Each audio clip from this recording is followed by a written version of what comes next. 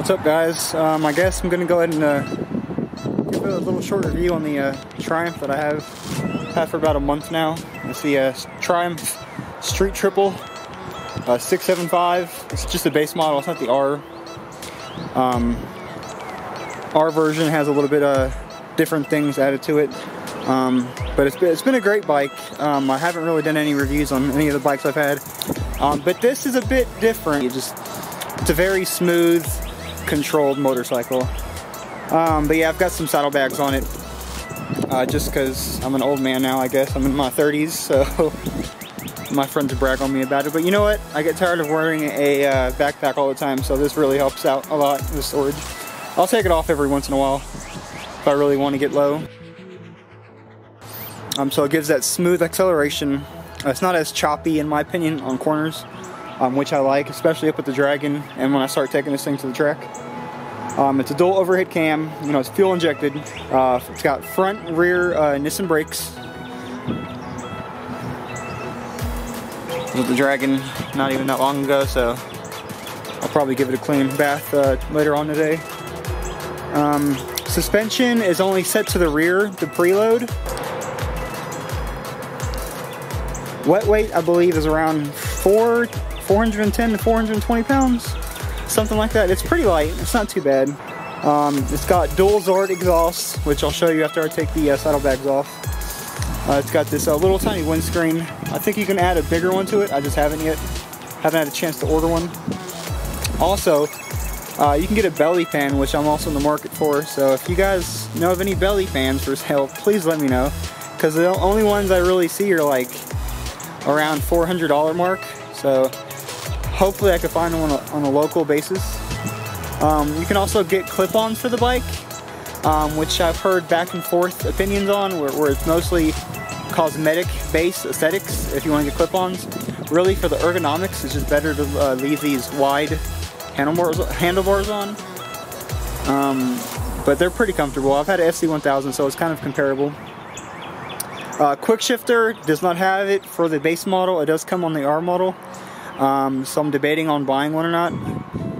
I'm pretty sure it's going to be very expensive, so we'll just see how my wallet does here in the next couple weeks. But let me take the saddlebags off so I can give you guys a better view of how the bike looks without them on. So here it is without the saddlebags on. It's a bit more sleeker, not as fat on the end. Big old booty.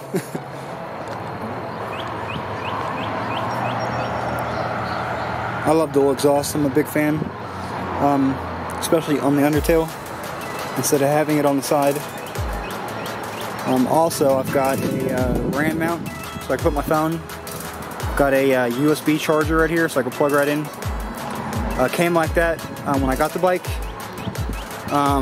but it's pretty easy. The wiring just goes straight down under the tank and then under the seat. To get the seat off, it's pretty simple.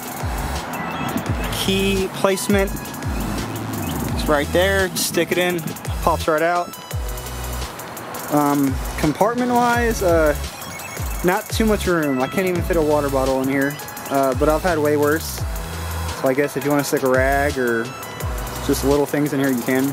Maybe a little bit of tools. Let me start it up for you guys.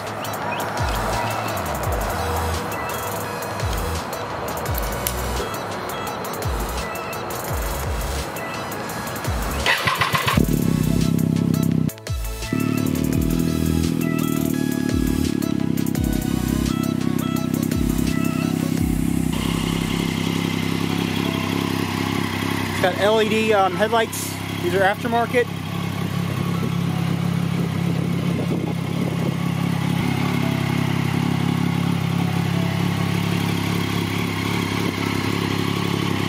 It's also got some aftermarket mirrors. Rosoma. I heard these are actually quite pricey. They came with the bike as well.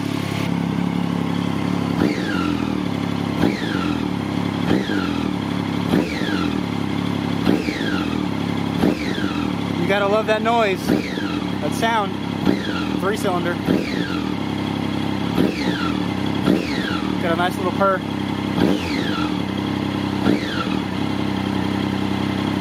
still kind of cold. I'm not going to go crazy with the RPMs.